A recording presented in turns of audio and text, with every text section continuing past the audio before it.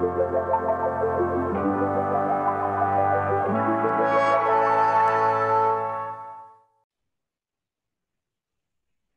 it's June and we're in lockdown. I thought I'd do a little video and talk through a bit about the history of the silver arrow and its relevance to Robin Hood, but especially to Robin of Sherwood.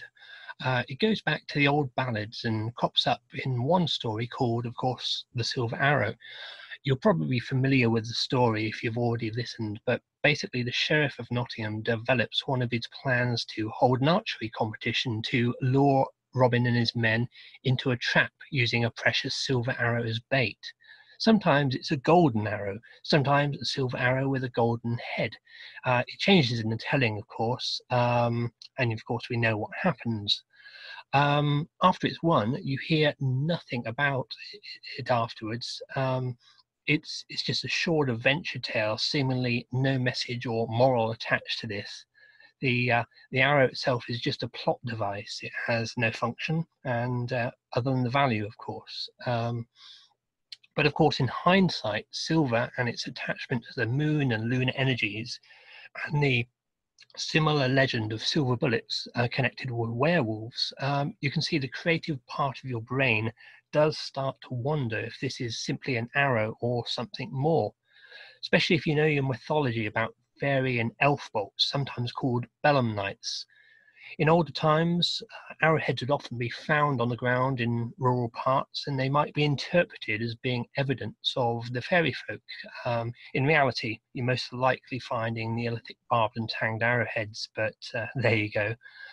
The fairies, I mean, had a much more fearsome reputation than the more sanitized stories of cute winged entities that we might have grew up with. They'd often torment cattle and human beings, shooting their arrows at passers-by. If cattle fell ill, sometimes fairies were blamed.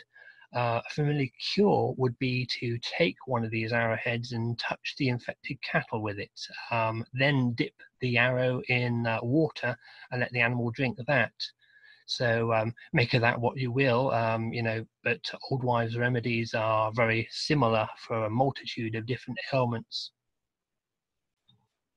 Elsewhere, there seems to be a tradition of arrows being given away as prizes at archery tournaments, sometimes even up until today. A few years ago, I found reference to a dispute that was happening up in Scotland between townsfolk and the local laird, who were quarrelling about the possession of a silver arrow of some antiquity, which actually had been part of the village for quite some years. The laird wanted shot of it, and the public were in uproar. And it's this which obviously Richard Carpenter has picked up on when he wrote his version in 1984. He gives this silver arrow a very firm history and purpose. It's Herne's arrow.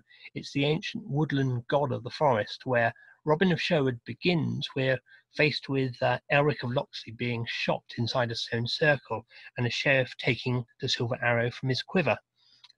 Eric is explained to be the guardian of this arrow, and the sheriff wants the arrow for himself. It's explained further that it's a cult object, a holy relic of pagan England, if you will. Magic, described by Gildas the monk, who had obviously given us the familiar prophecy of the coming of the hooded man. Gildas is a real historical individual, of course, but he didn't actually make any such predictions, unfortunately.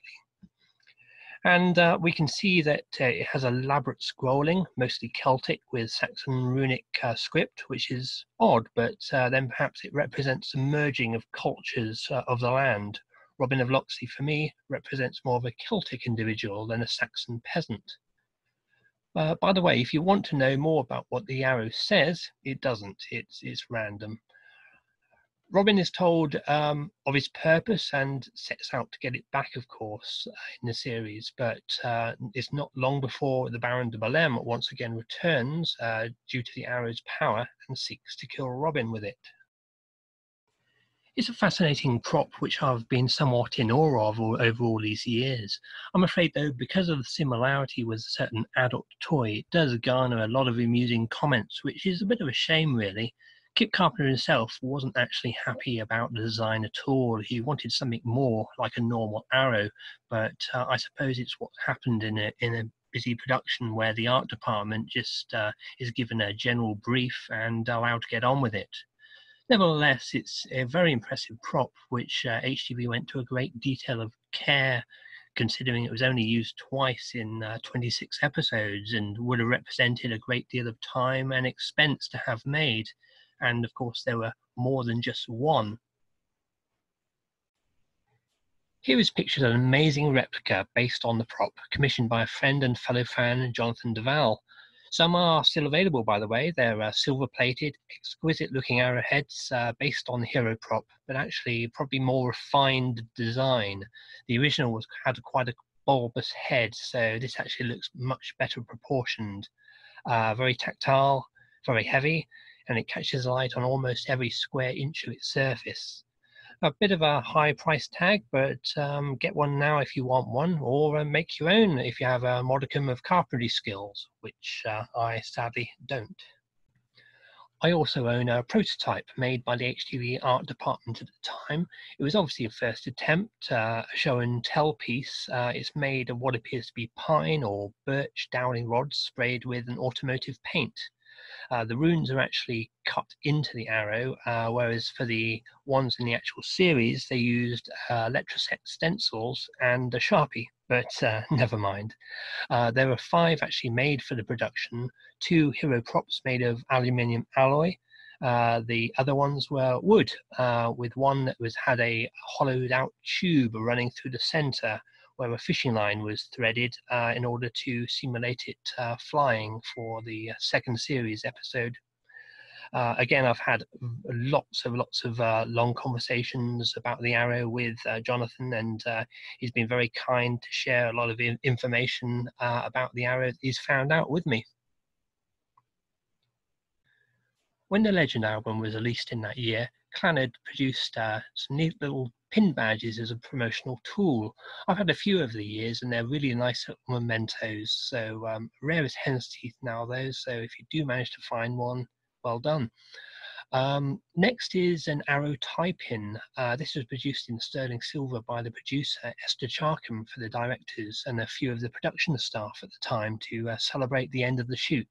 I'm sure again there cannot be more than a few around, so if you do have the opportunity to buy one, get one. Next is some silver USB arrow sticks. I mean, how cool is this? I think this is singly one of the best fan-made items around. Lovely tactile piece, and of course, useful.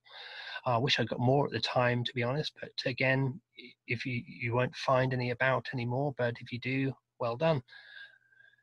Last of all, you've got this great little fan-produced item from Mr. Duval again, silver arrow pendants. Again, I don't think there are any left now, but things tend to be produced in limited quantities. That's the problem, and if they're any good, they sell like hotcakes. It just shows you the creativity and output from dedicated Robin fans over the years. Some output is fantastic, some not so good.